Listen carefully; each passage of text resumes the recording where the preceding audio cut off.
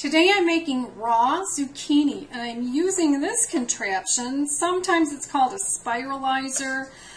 You can find them online. You can even find them at Amazon.com. You can make vegetable spaghetti out of this, especially from zucchini. So that's what we're doing today. I got this through a special on Groupon. I was really lucky. So it looks like this on the other end, and this piece slides in and out. And then there are these different cutters, and I'm going to stick a knife in here because this one's pretty tight. And there are 3 different kinds. You can see the other 2 store in here, and this particular one makes spaghetti. So one of the tricks is to get the thickest piece of zucchini you can. I peel it. This is a half of a zucchini, and you'll see why in a minute, because you're not going to be using the center. And all you need to do is stick it in one end. It's got these prongs on the other. It's got suction feet, and then put a low bowl on this end. And then you just turn this handle, and out comes zucchini that looks a lot like spaghetti. And you try to keep it in the bowl. And you can do a whole one. I did a half yesterday because I wanted to save another half for the demonstration today. And you'll get to the end and it can't go any further. And this is what you're losing. You're losing the center that's about 1/4 inch thick. This is why you don't want to buy a thin zucchini for this. And I actually give this to my dog. She enjoys it. Then this comes out pretty long. So I'll use kitchen shears to cut them. Let me get those. And I'll just cut them because they're just really, really long.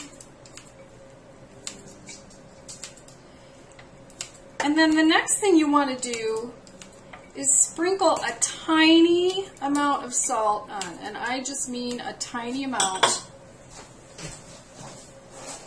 The salt will help the zucchini become even more pliable, so it'll be even more like spaghetti rather than like a stiff vegetable. And I'll show you in the next scene what I'm going to do to season it or to put a sauce on it. After very lightly salting the zucchini spaghetti and tossing it a little bit and letting it sit for about 5 minutes, even 10 minutes is fine. It makes it a lot more spaghetti-like. I once put in too much salt. I put a little bit, and I thought that's not enough, and I put a little bit more. Don't put in more. A little bit is fine.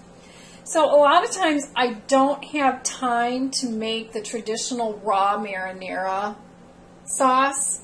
By then I'm just running out of time. So one of the cheater things I do is get some pesto and some sun-dried tomatoes from Trader Joe's. And I just take a small spoon with the pesto, and of course with clean hands, I put some of this in and then just toss it around. Sometimes I have less zucchini spaghetti in the bowl. Depends on how hungry I am and what else I'm making. So I toss it around till, I know this is the part that's not a whole lot of fun to watch, till I like how much I have and I like how tossed it is. I'm not going to watch you make it. I'm not going to make you watch that, I should say. And then this is their sun-dried tomatoes in a jar. Yeah, probably not as healthy as the ones that come in a bag, but they're really good. And I'll put some of these in here. This comes packed in oil.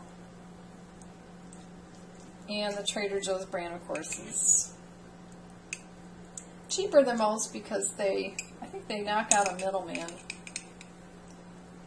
Alright.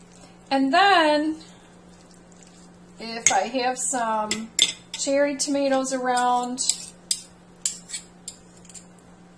I'll put in some cherry tomatoes.